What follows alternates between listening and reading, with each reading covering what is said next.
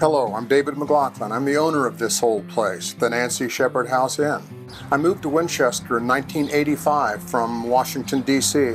My mother and I decided to invest in this place, so we bought it in 1987 when it came up for sale. We didn't really know exactly what we wanted to do with it, but we knew the building was worth fixing. My mother died in 1996, so then the building came to me.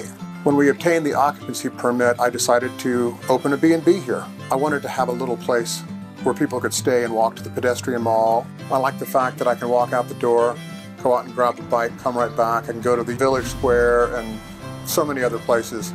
I love the essence of old. When I go into an old building, I like it when it feels old.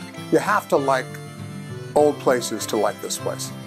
I've been here since 1985 now, and I just love the city. Love the county of Frederick, love Winchester, love the Shenandoah Valley. There's so many great things to see in Winchester and Frederick County and all up and down the Shenandoah Valley.